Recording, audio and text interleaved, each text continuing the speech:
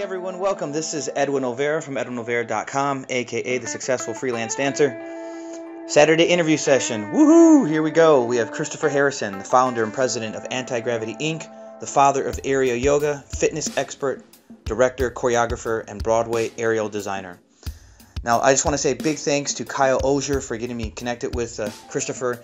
I'm so happy to have this opportunity, so honored to interview a gentleman who's not only a creative genius, but also one heck of an entrepreneur, and what he's done with his company, his brand, is something to take a look into for those of you who are young artists, performers, dancers, or creative people who want to go out and see what you can do with your talents and not just not just entertain people, but actually help and heal people with your crafts. And this gentleman has done a wonderful job. So here's some really interesting facts or pointers that came up during our interview session. When he was younger, Christopher was really inspired by Gene Kelly and Fred Astaire. He has a minor degree in kinesiology, so he really truly understands the body and from inside and out. When he was younger, he blew at his knee during the America's first cheerleading competition on television. And he's inspired by social causes and a need to make sure that not for us just to create art and beauty, but to also say something meaningful. In over 25 years, AntiGravity has had an impeccable history on not having a single injury which was caused by accident base. This is due to their motto of learning, which is teaching technique incrementally. AntiGravity began in 1991 in NYC as a confederacy of gymnastic athletes who yearned to continue their love of the flip after competitive years. Assembled by world-class gymnastics specialist and Broadway dancer Christopher Harrison, his style merged athletic power with creativity of dance. Together, Team AntiGravity became America's pioneer of contemporary acrobatics and aerial arts. Along the path of his passion, Christopher made numerous discoveries about the body and the mind, which he compiled into methodology and philosophy. His health and wellness creations, which emerged from his company's warm-up, are known as AntiGravity fitness techniques.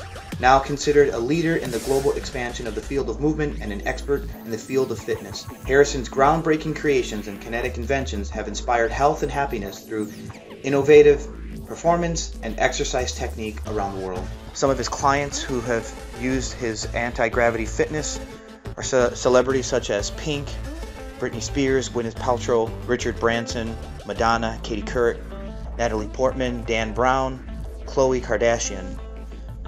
Christopher, thank you so much for your time. I'm so excited to have spent it with you, just 1 hour of your time, getting to know you more about who you are and share your story.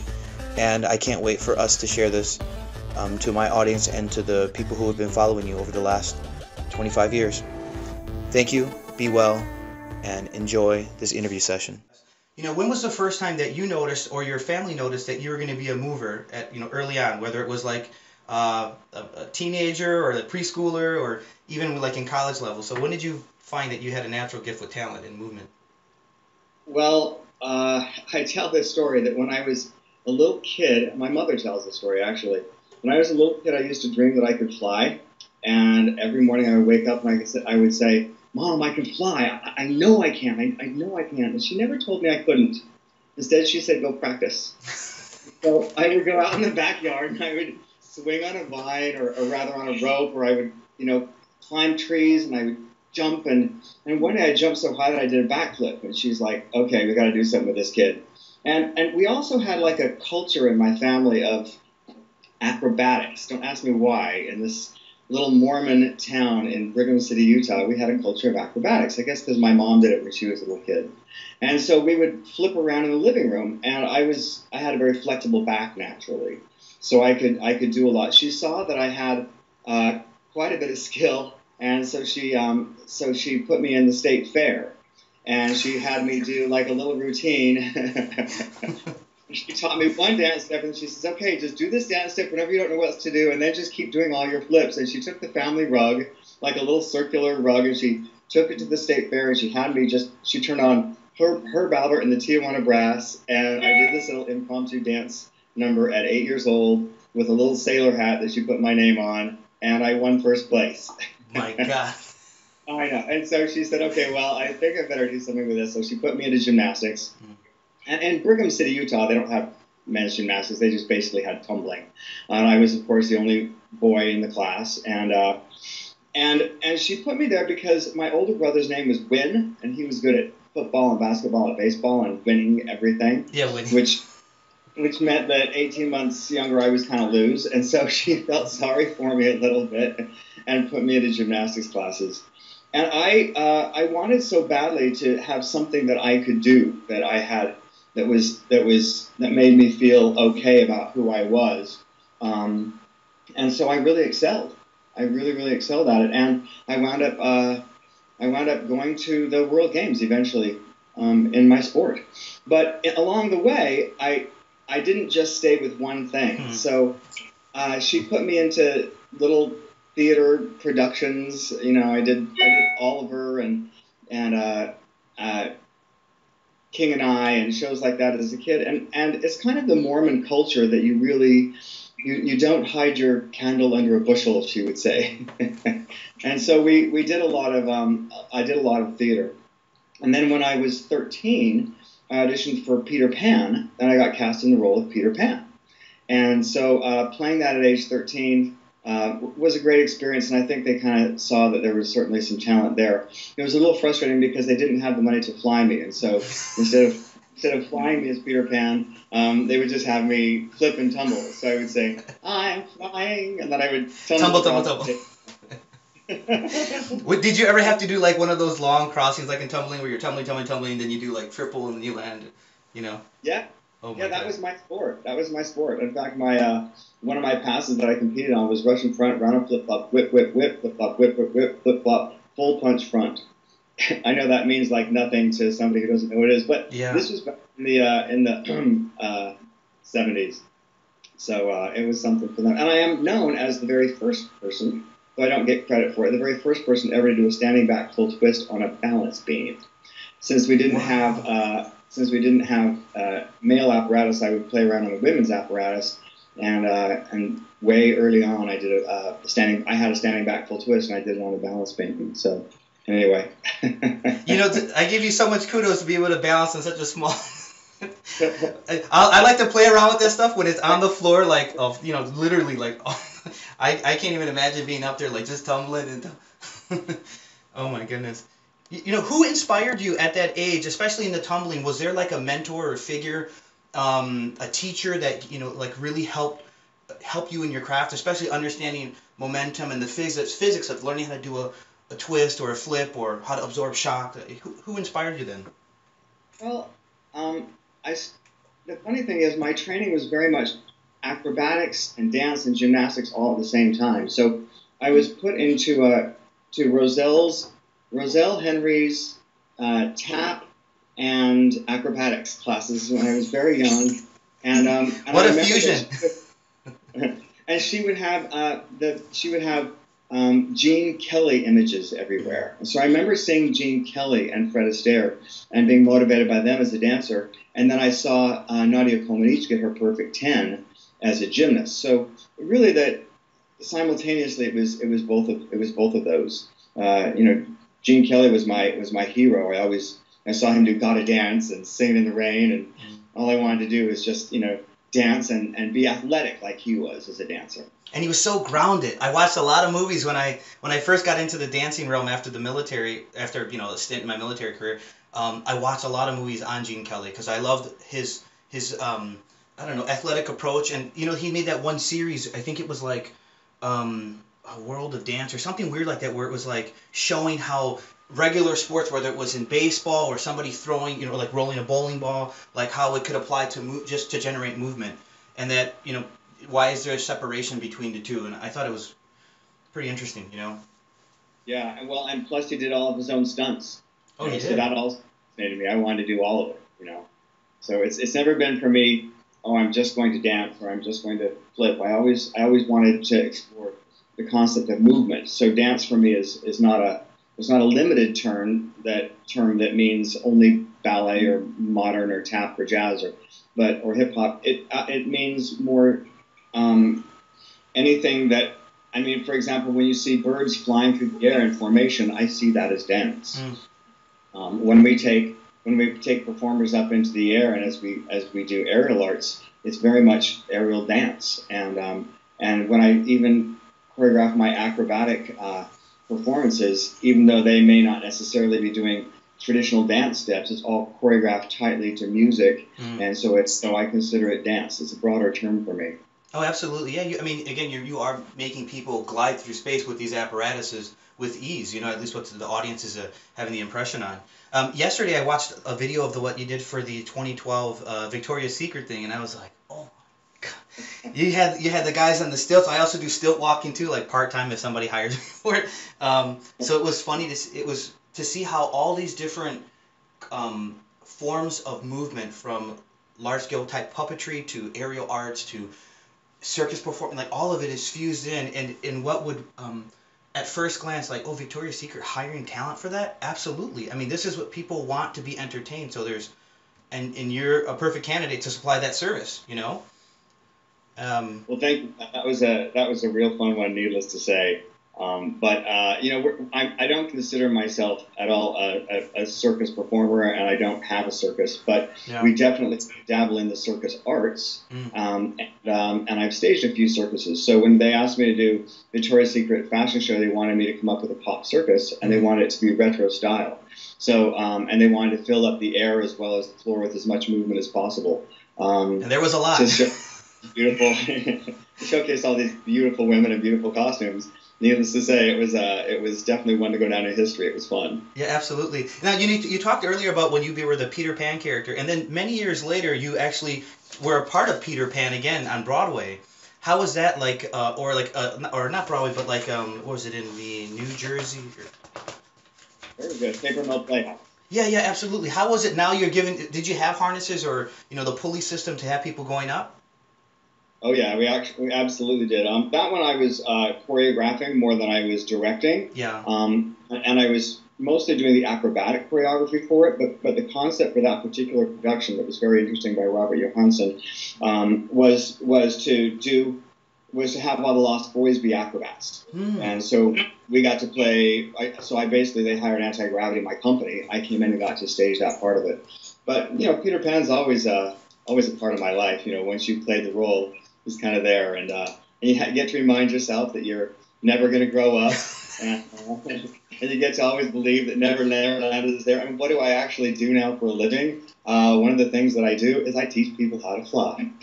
I get to fly the celebrities on big award shows and in studios around the world. I teach them how to get into a hammock and turn upside down and fly. So in a way, I think that the role influenced me. I wrote this quote down, and it's somewhere over here. What does it say? About your obsession. Yeah, I spent my life challenging the laws of gravity to the point of obsession. As in, people need to go up in the air. How are you going to do it no matter what? And the fact that you just kept thinking about it, and now all these years later, you're getting some of the A-list talent literally going up, and also utilizing your apparatus that you created. The Harrison hammock and the different forms of anti-gravity health regimens that you have. Can you talk a little bit about that? About how you got into it? I know that you said something. I read you went to India, and in India you had this what was it? Yeah, you made a deal with the universe. Let me remain physically active in my passion, and I will in turn dedicate my life to sharing the knowledge I gain. This turned out to be the inception for anti-gravity aerial yoga and all anti-gravity fitness techniques. My journey continues, and my body is my teacher. Can you share more about that moment when that inspiration happened? Well, sure. The thing about being a dancer is you're always a dancer, no matter what. Yeah. And I had the unbelievable good fortune, I guess, of having some challenges that would require me to have to constantly be creative about how I was going to discover that. Meaning, when I was just starting in my dance career, I blew out my knee. And it said, you will never dance again, you'll never flip again, you'll never ski again. I was a big skier. And I blew it out pretty bad, the ACL, and I was supposed to be in a production of Barnum at the time, so I had to pull out. And I blew it out doing America's very first cheerleading competition on TV. And after I blew it out, I was like, well, what am I supposed to do if I'm not supposed to dance? This is everything. I was in college. This is everything I'm meant to be. And they said, well, They said, well, you got to figure something else out. Well, I didn't. I rehabbed my knee, and I learned a lot about Pilates in the process. And I learned about the body and wound up with a minor in kinesiology. And then I went back to doing what I knew how to do, to dance. And then I blew out my other knee. And when I blew out the other knee, they said, listen, kid, you have no chance. There is no way you're going to be a dancer. There's no way that you're going to be be able to tumble again. You'll never run again. And I went to my dad. I said, Dad, what do I do? Everything inside me says dance, flip, tumble, jump, fly. It's what I'm meant to do. I know it. And he said, you know what? If this is your passion, then just make sure that every step you take leads in that direction. So with my knee in a cast and a year to go on physical therapy, I bought myself a one-way ticket to New York City. And I said, I'm going to dance on Broadway. Now, I'd never been anywhere near Broadway. I didn't even know what it really meant. I just remember Gene Kelly going, gotta dance. And I made that choice. And then I just made every step go in that direction. Well, the body has constantly been my teacher in that it talks, sometimes rather loudly to me. And when I was in India with the company, we were performing for... I did the opening number for the Miss India pageant. And at that time, I was performing with my company as well as choreographing it. And my body pretty much was like done by the end of that performance. Spinal stenosis in the neck, my back was out, my knees, wrists, I was a mess. And they said, you know what? Go to Kerala and learn about Ayurveda medicine. Maybe that can help you. So I sent the company home, and I stayed, and I found yoga. And I realized that, oh, wow, you don't just have to move fast and big and strong, and you can actually, that you can move slowly and with intention, and that is as much dancing as it is when you're dancing balls to the wall, so to speak. And so suddenly I developed a yoga practice, and I found that influenced my dance immensely, and it influenced me as a choreographer. And simultaneously, I said, well, since tumbling on the floor is going to be hard, let's take it up in the air. And we got a contract with Exit Nightclub in New York City. It's now called Terminal, and it had 40-foot ceilings. And at that time, remember, this is back in the late 90s. There weren't aerial arts anywhere except for in circus. It wasn't anyplace else. And I had been in Brazil, and I'd been in a hammock, and I loved a hammock. And I said, what if we put people in hammocks up over the audience? This nightclub, and there were 3,000 people who'd come in. They'd be drunk out of their minds, and they'd look up and they'd see us in these hammocks and go, whoa, what is that? While we were there, I turned upside down and realized, oh, wow, I can get the kinks out of my back. So then I put them in the house and put it at the same height as a ballet bar at the bottom of it, or hung it from the ceiling, and the bottom is the same height as the ballet bar, which is ironically the same height as an uneven bar in gymnastics. And I kind of combined those different modalities that I had from Pilates and gymnastics and dance and yoga and aerial arts, and I put it into this technique that kept my body moving. And what I discovered is that all the compression injuries that I had, they kind of went away, and they were fine as long as I was turning my body upside down and creating space in them through decompression exercises. So in 2011, 2007, I started this technique. In 2009, I launched it. But really, after the 2011 tour, we toured through Brazil, and I took the company through all the different fine arts studio places in America. And I said, I'm going to put my time towards this right now. And so I've been putting my focus much more towards anti-gravity fitness techniques. And those have integrated. So I have anti-gravity yoga, I have anti-gravity suspension fitness, I have anti-gravity Pilates, I have anti-gravity air bar, which is crazy fun, the stuff you do at the bar, but you do it with an anti-gravity harness, an anti-gravity hammock, and I have anti-gravity restorative and others. I'm about to go to Japan to finish my work on anti-gravity massage. Oh my goodness, wow. Here's the thing, I'm answering your question in a roundabout way. Yeah. Because the truth is, being in a body that has had its share of challenges means that I constantly have to get creative. And when I had to let go of my double back pike and I could never do it again, I said, okay, but I've got to learn something else. When I could no longer do my standing full, I said, I've got to find something else. When I could no longer, feel like I could do the jetés across the floor that I used to do that were just whack, big jetés, I said, okay, well, then I'm going to find something else. And so instead of subtracting, you're constantly reinventing. Does that make sense? Absolutely, yeah. Yeah, and that way, my life is the life of a movement artist. And dance is one of those beautiful branches that I have.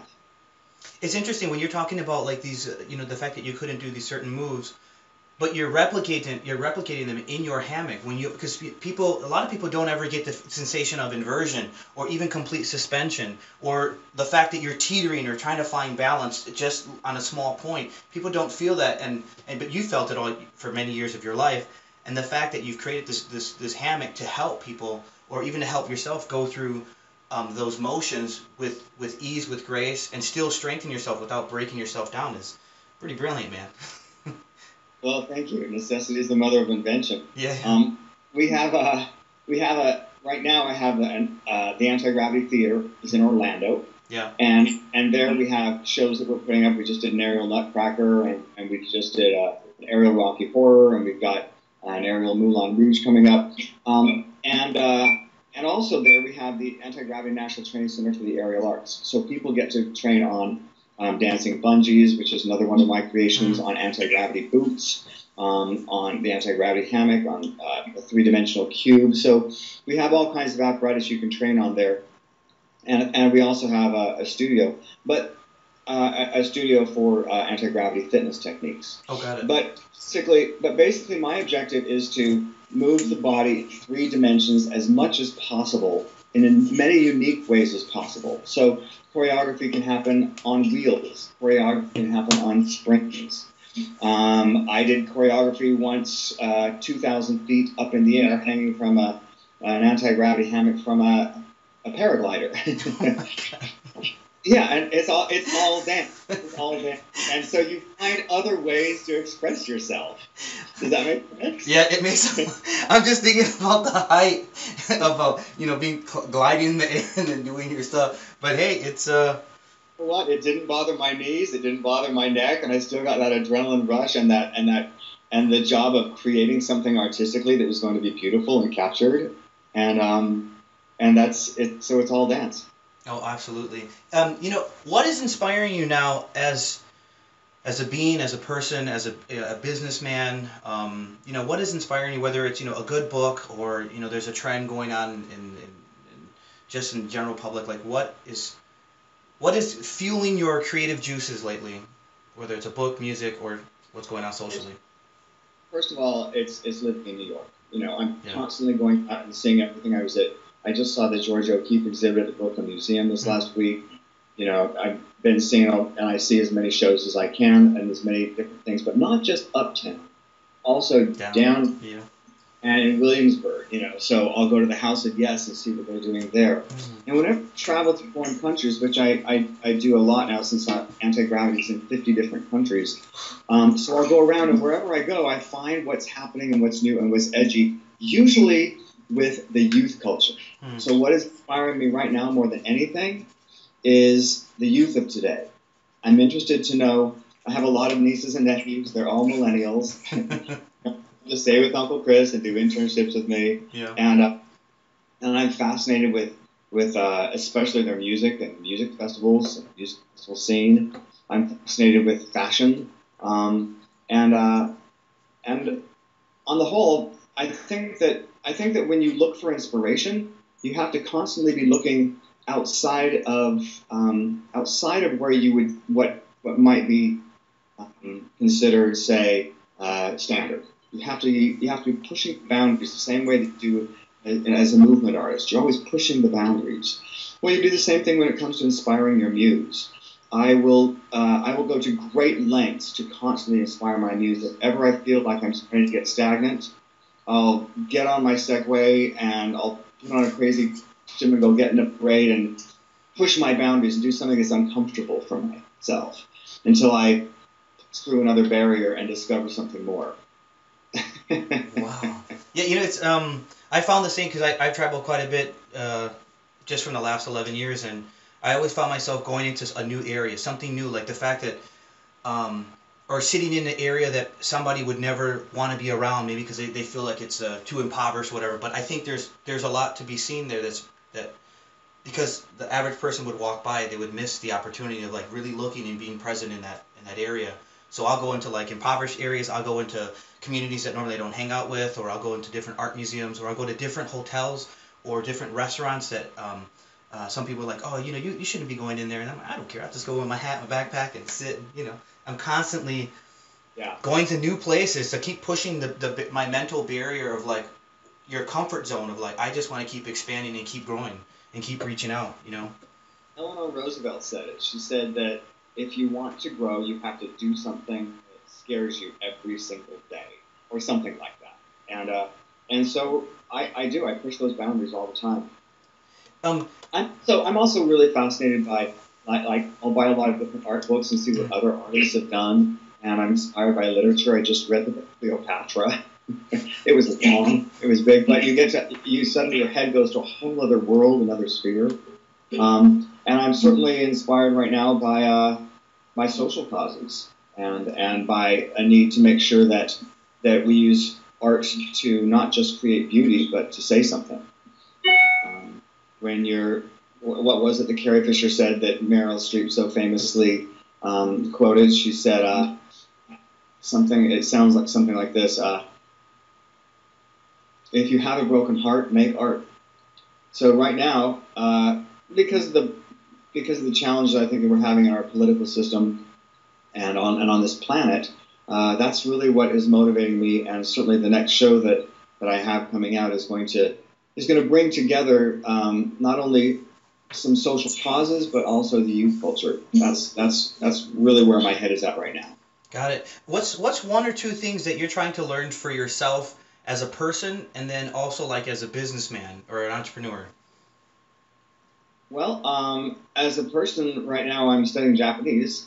Watashi wa nihongo o skoshi shibarashi. I don't know what you said. I love languages. I'm going to be spending anti-gravity fitness techniques are blowing up in Japan. I'm going to be spending some time there, so I've been studying Japanese. Wow. And I'm also, something I'm very interested in is how to make the business that I've created not just profitable for myself, but for everyone who comes and becomes an instructor. So we're working really hard to get dancers who are interested in having a future career to find our techniques and then to create a pathway for them that's going to support them so that as they're pursuing their dance, they have something that they can also be doing, they can be teaching, or something that they can grow into, no differently than I did. And we found that dancers are actually really loving it, that I'm creating. So entrepreneurially, I want to create a really solid pathway for dancers and athletes and yogis to make a good living or to make a side living through the anti-gravity fitness techniques. So it's mostly about tightening up that model. Got it. That's what we're working on. And in some extent, it sounds just a little bit like a franchise. Like if this not necessarily a franchise, but like if the instructor is wanting to maybe grow more for themselves within the company, if they maybe buy a portion of it and be a franchise in a sense, and then start their own studio which has all of your techniques that you've developed over these years, and then they can implement it in their own individual studio. Am I correct? Similar? That's exactly it. And we have over 550 places that have our techniques in them throughout the world right now, and over 5,000 certified anti-gravity instructors. When did that? Who was a person, or who was if you could mention who helped you with the understanding about the ability to franchise or the ability to intellectual properties of your concepts, to learn them and then to like look more than it just being a spectacle, but actually like, hey, you can package this, you can market it, you can distribute it, like who was, or is there a good book? Because I'm reading a lot of books about business and entrepreneurship. I mean, I'm so fascinated about that, is equally as my creative endeavors, because they go hand in hand. Whether you're creating a service and then you're trying to sell it or market it, and telling people that you even exist, is equally as fascinating being on stage and performing in front of thousands of people. I think they go, like for me, because I'm so curious, I'm always wondering, like, what happens next? Who do I reach? What do I call? It's... Sorry if I'm a madman for a second, but... Well, no, I got to tell you something, Edwin. You're doing the right thing, because I don't think that nowadays, unless you're extraordinarily talented, I don't think you can go in and make a career as just a dancer. I think you really have to be resourceful. And if you're waiting for somebody to do it for you, it's not going to happen. It's just so rare. You have to say, okay, how am I going to make it happen? And if it doesn't happen the way that I've envisioned it in my mind, then how can I get creative to have it happen another way? Had I just stuck with my one goal of dancing on Broadway, and that's all I did, not only did I have a short shelf life because of my body, but also it wouldn't have been nearly as exciting. So like when I first came to New York, I would only go to equity auditions, and I didn't want to do anything that was non-equity. And I really lost out on so many opportunities. And the minute that I opened my mind and said, okay, where else can my talents go? If I'm following my passion, where else can it lead? I started to have opportunities. I wish I could say I had someone who guided me the whole way. I can't. I went to the school of hard knocks. That's like me. Trial and error. Just you figure it out as you go. But luckily, I'm very good at gathering good people around me. Yeah. And one of the great dancers of New York City, Alex Schlemp, who graduated from Juilliard, was one of my good friends. He wound up having a great dance career and then performing for my company. And eventually moved him into an executive position. And now we just celebrated just a couple of days ago our 17th year as partners. So when you have somebody that you share an affinity with, and you can bounce ideas off of them, and you can kind of brainstorm it, and then you can find other people within your circles that you can ask questions to, very often you figure it out. I'm not going to say we didn't make a lot of mistakes along the way or get sidetracked, but from everything we learned. You know, I had an agency for a while here in New York. Did you know that? I had no idea. No. What happened is after I started the company AntiGravity, it was America's first contemporary acrobatic performance company. So we were just in demand everywhere. We had a contract at Radio City Music Hall. For 3 years, we were at Metropolitan Opera House as their in-house company. We were on numerous Broadway shows. We popped open the market for the events world and then for rock tours. And we were... High demand. Yeah. Yeah, we really found a lot of success, but along that way, at the same time that we were doing it, we found I found that that Alex and I had to really say, where else can we? We're always looking for where else can this go. So, for example, we found Lois Greenfield, and she's a photographer, and she learned how to capture us in mid-motion in the air. And our collaborations there led to some beautiful campaigns. And then we found that we got to know Marc Jacobs, and he had these crazy budgets for these crazy parties in the 90s when there was all this money. And he would hire us, and we would hire like 100 people and do giant shows with huge production values. And then there was Broadway Bears, and I knew Jerry Mitchell from my dancing days, and he said the very first year of Broadway Bears, the second show, Pacho and I, he was my partner at the time, did like the first acrobatic duet that Broadway had ever seen. Really? And it was very much a same-sex romantic duet for Broadway Bears. So it was like woo. And, back then it was a big deal. This was 93, 92. Yeah. It's a really big deal. But we wound up just really kind of exploring. We wound up doing Broadway Bears actually for 12 years, and creating great, big, beautiful production numbers for that. That was a great thing to do with Jerry Mitchell. And anyway, I think I lost my train of thought. Where was my thread? No, it was just like originally we were all talking about this whole thing started about the entrepreneurship drive. Like where did you find it? And you said it came from just life, and if you don't have someone who's been doing that, like for example, my parents, my father had the entrepreneurship drive, but never had the logistics of keeping track of his finances. So after all these years, now he's in his 60s and he's suffering because he couldn't be able to keep his books correct, and that's really sad to see.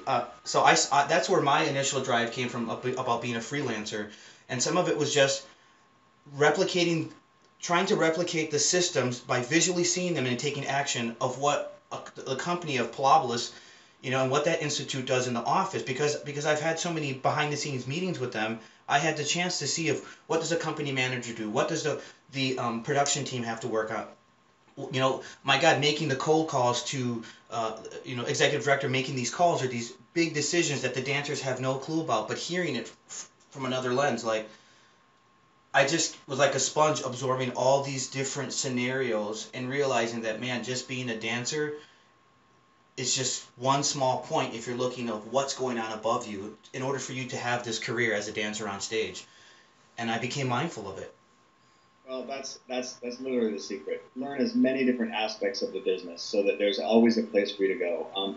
I'll sometimes use my dancers as, they'll learn to operate motors sometimes. They'll learn to do rigging. They learn to be company managers. They learn to help with set design and with set creation and with costume design.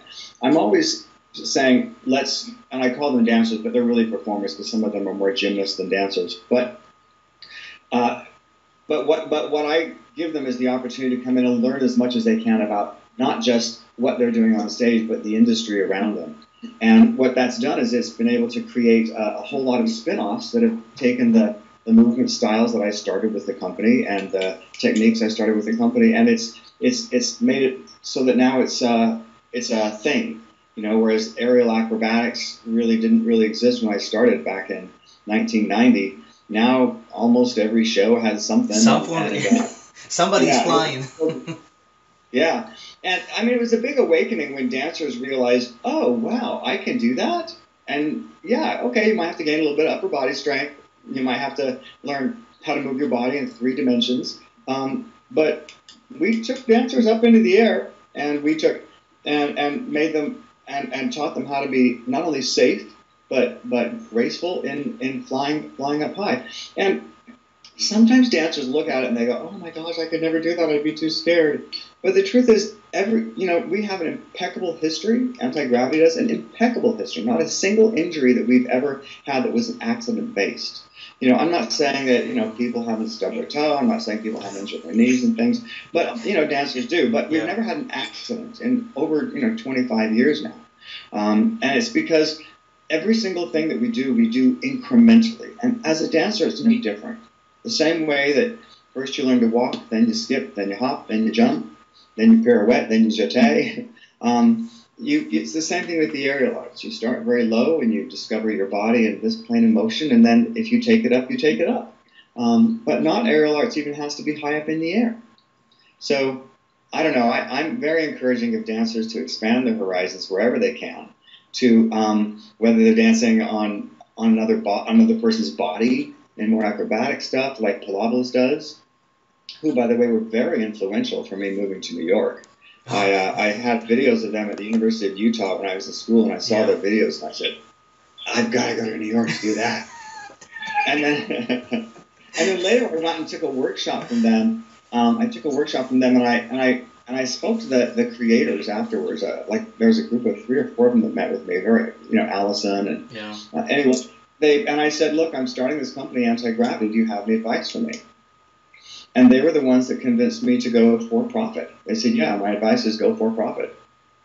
It was a really hard decision to do that. But I think that it was I know that it was the right choice. Absolutely. That's something thank you for bringing it up, because there are not, as far as I know, and after looking at research to a lot of companies, there's not many dance or movement-based companies that are for profit. A lot of them are not for profit. And at my only my personal seeing behind the scenes of certain nonprofit companies, not just Pilates but others, even here locally in Milwaukee, and hearing what happens sometimes when a person creates this creative empire, right? Whether it's for the community or not, and then at a certain point when they succeed out of it, what happens next? Do the integrity still stay the same? You know what I mean? Is it still being run to what the mission is, or has it been totally changed? And then they don't have control, and they can't. What I guess I'm trying to get at is that sometimes it gets lost. It gets lost, and you lose.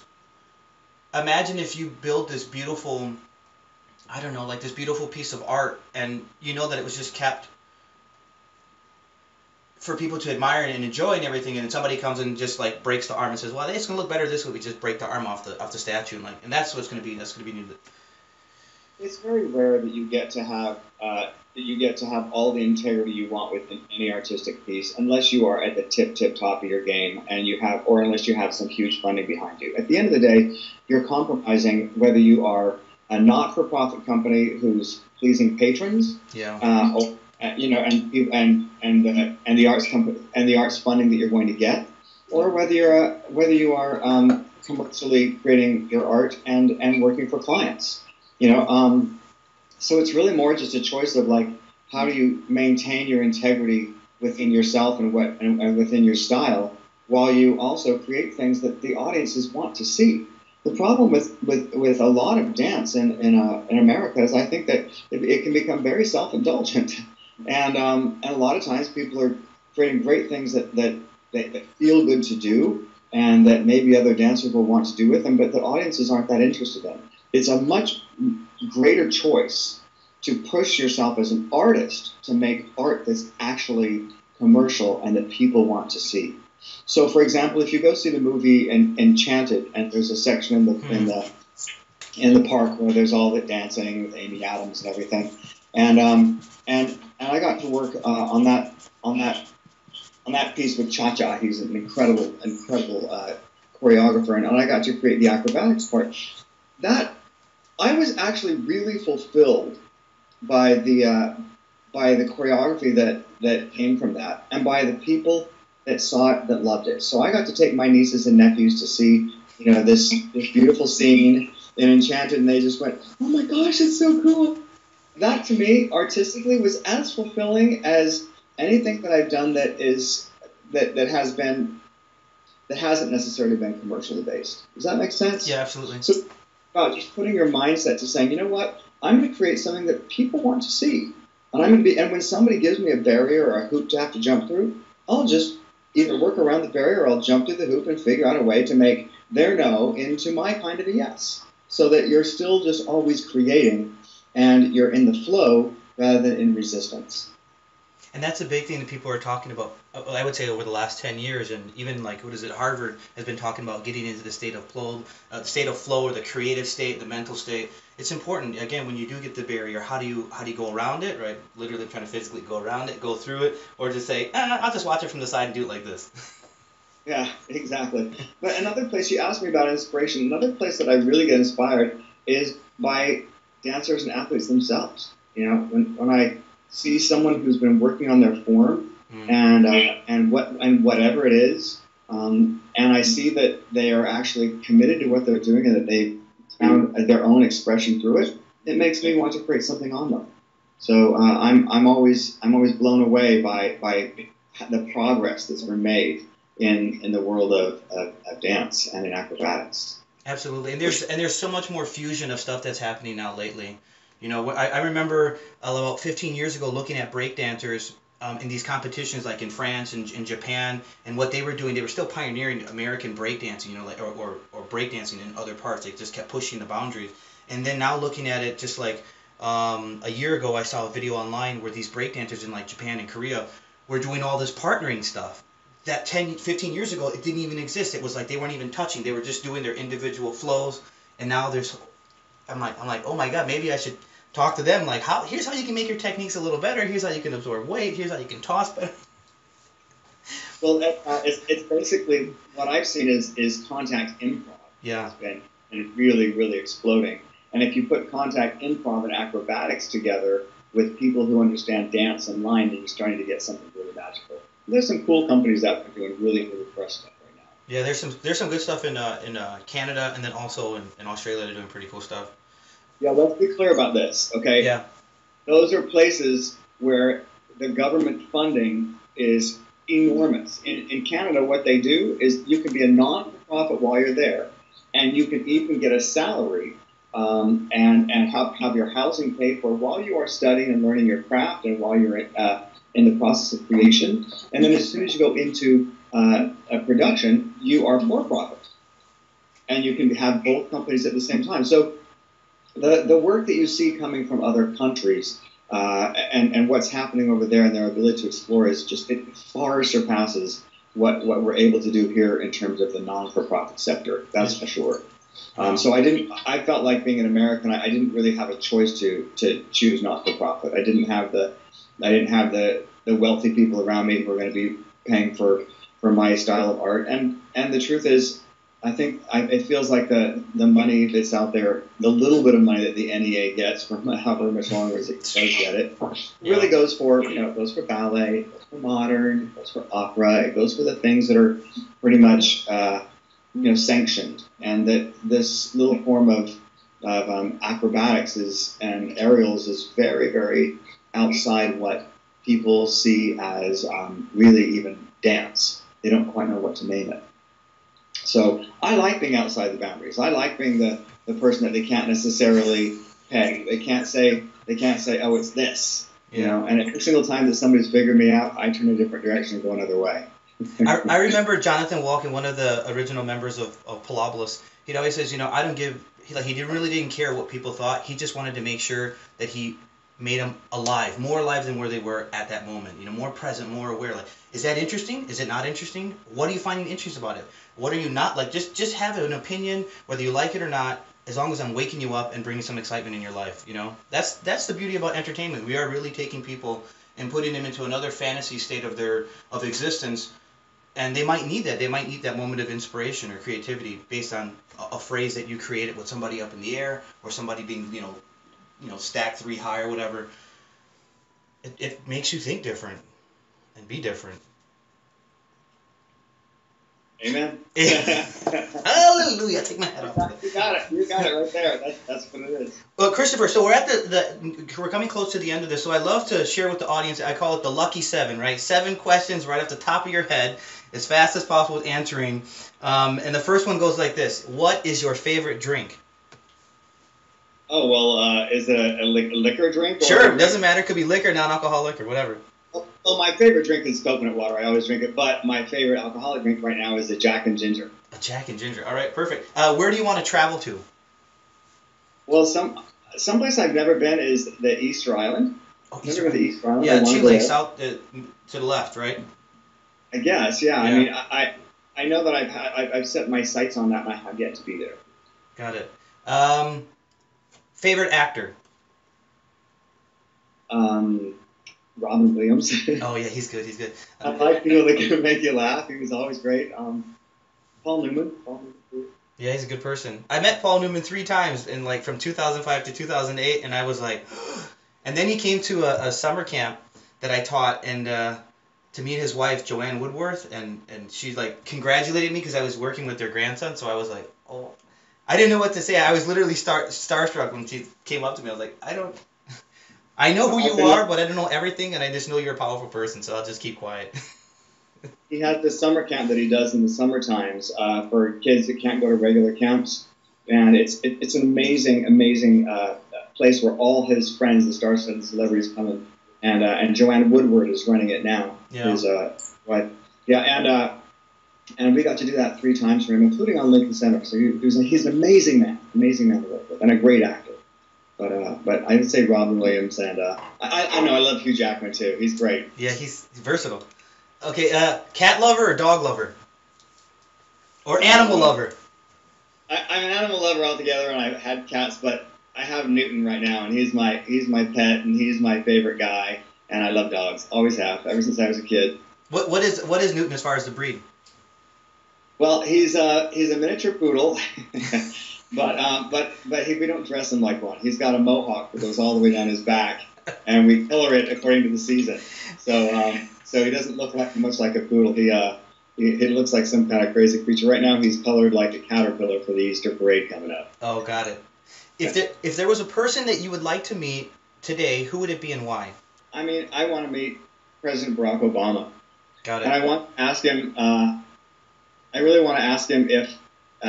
Basically, because we did a performance for him. Yeah, the inauguration. Yeah. At his inauguration, but I never got to meet him during that because of all the security. And I would want to meet him just because I think that if there's any one person right now that's going to help us through this crazy time on this planet who understands what's going on, it would be him. Got it. I know that you're learning Japanese at the moment, but what's another language you would love to learn? Whenever I go to any place, I always learn a little bit of the language. So I can't say any one. I just wherever I go, I pick up all the cordials and then and a little bit more of it. But I mean, if I had another one under my belt, I'm getting closer on Portuguese. I'd love to have that one under my belt. That's a great language. Oh yeah, absolutely. Last thing, this is really important, but what is your favorite dessert? Anything with fruit. Anything with passion fruit. I love passion fruit.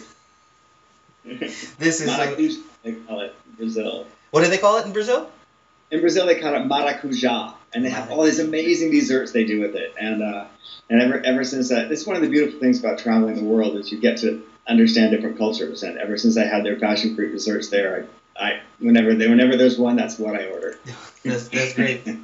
Now, Christopher, what are some places that people can go and find your information online, from your websites to social media accounts? I'm also going to add this into the description on the page, but so that people here right now can take action to listen and to watch your stuff that you're doing online. Well, my company has two different sectors: AntiGravity Entertainment and AntiGravity Fitness. The AntiGravity Entertainment website is www.anti-gravity.com. And there you can see the timeline and videos of stuff that we've done over the years. The Anti-Gravity Fitness website is www.antigravityfitness.com, and that's going to show you all the different techniques that we've got and what we've been doing with that. And then if you want to visit my website, I think it's Christopher Harrison NYC. Mm-hmm. I think that's it. You can find me there. Or you can go online on YouTube and look at Anti-Gravity. Or your channel, the Anti-Gravity channel, or Christopher Harrison channel, I believe it is. Yeah, Christopher Harrison NYC maybe, or Christopher Harrison channel. Sure. This is, thank you so much for your time. I'm so happy that Kyle introduced me into you and that we've, shared this moment of your life. It's a glimpse, but it's going to stay forever. So with that being said, thank you for everything, Christopher, and I can't wait to share this over the weekend. You're welcome. Keep doing what you're doing, Edwin. It's really good stuff.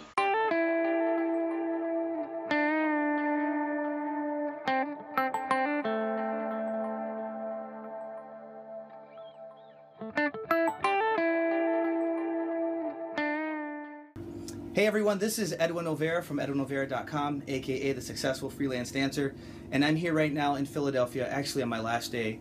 I was doing a 4-day residency here at Kappa, which is the High School for the Arts. It's like the second oldest high school for the arts in the United States, and it's a very special place for me as a teaching artist on behalf of Philobolus to come and work with my guest. Ladiva M. Davis. She is the artistic director and also the pioneer of this program here at Kappa. I'll just share a couple of facts that I've did my research on before the interview. She has her bachelor's degree from the University of Philadelphia Music Academy. When she was younger, she spent a lot of time at Alvin Ailey and also at the Dance Theater of Harlem. In 1975 to 1976, she had her own nationally televised TV show for cooking, which was called what was it called? It was called What's Cooking. What's Cooking with Ladiva Davis. With Ladiva Davis, and it's also there's a permanent exhibit for it at the Smithsonian Institute, which is like unbelievable. You had mentioned that you were basically the first. We're supposed to be the first African American woman to have her own nationally syndicated public television cooking show prior to the Food Network. Oh my goodness, that is a mouthful, but we have it all. Ladiva's life is absolutely amazing. Other things is she was a regular on the Michael Douglas show, which is for NBC. Your show was aired on over 100 PBS stations, and you said Virgin Islands and the Guam. Unbelievable. Alaska. You've been an educator for since 1965. Yeah, so 51 years. That's what it's going into. Yeah, I saw prior to this interview, I watched this 50-year tribute, and I got incredibly emotional. And the reason why I got so emotional is because I know what it felt like to be a teaching artist, even just for 11 years, and the fact that you've really committed your life 50 years to your community. Some people have called you like a beacon in your community, or a pillar in your community. Yes, that was from what is it? A cheerleader for the children. Oh, yeah. This is amazing how people view you in your life as an educator within your own community. I mean, I know I have 11 years, but to think, times that even more, and all the journeys that you've gone through, and all the lives of your students that you have seen grow and become artists or people or professionals. I go back to that 50-year tribute because to see you on stage, the center stage, with that spotlight on you, and to have all those dancers coming in, giving you the roses, the white flowers. Oh, it was an ugly cry. I mean, the snot was everywhere. Yeah, but it was just, I couldn't even fathom. I can't even explain to you how I felt. Really, it was so overwhelming, and to see the alumni come back and dance. Absolutely, from different